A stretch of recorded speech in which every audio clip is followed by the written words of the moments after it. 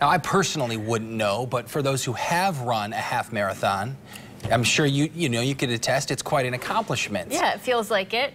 But how about adding in several trips through customs? I don't know how that would go, but I'm curious to find out. Catherine Duchar met up with runners who did that. They took on 13 countries in 24 hours. Must have been quite an experience, Catherine. That's what they say. So 16 runners decided to take on this challenge last month. It's a story you're going to see only here on 8.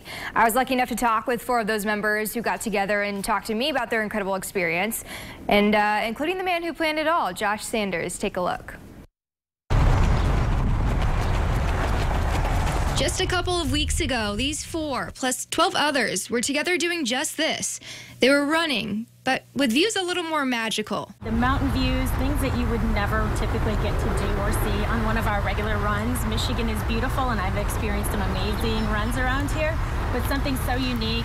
It's been described as the trip of a lifetime, something that's never been done on this level, according to Sanders. I was looking at races that went across multiple countries and just thought I would Google and try to figure out, what is the most amount of countries somebody had run in a day. When I found out it was only 3, I started looking at those European countries close together and figured out a route that it looked like 13 would be possible. Like any Euro trip, it took a lot of research, 5 months of planning, and Sanders knew he didn't want to do it alone. Being in the running community, I put out some posts saying, hey, I'm going to do this. It'd be a record for most countries ever run in. Should be a heck of an adventure. Who wants to join me? 15 others committed from a number of places like South Carolina, Wisconsin, Colorado, California, although most were from the Mitten State. Ages range from 23 to 72. I just was enthralled by that idea of how can anyone run 13 countries in 24 hours. And then hearing that it was going to be a world record, I said, okay, for sure, I have to be in. The adventure began on May 18th. The clock started at 4 a.m. in the Czech Republic, where the group ran at least a mile, and then it was on to the next, and the next, and the next, until finally. A lot of hugs, high fives. Yes. Yeah.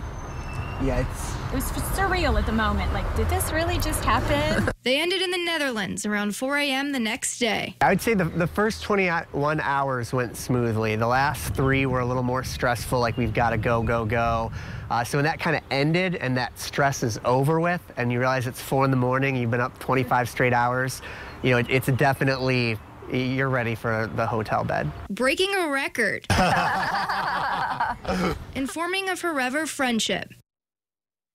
So it's been submitted to Guinness for the world record, and they expect to find out within a few months. They think they're going to get it. That's awesome. I love that map. It really puts it into perspective. How cool is it, really? I know. And so can you imagine, too, you have different ages. So the youngest 23, the oldest 72 running a half marathon doing this.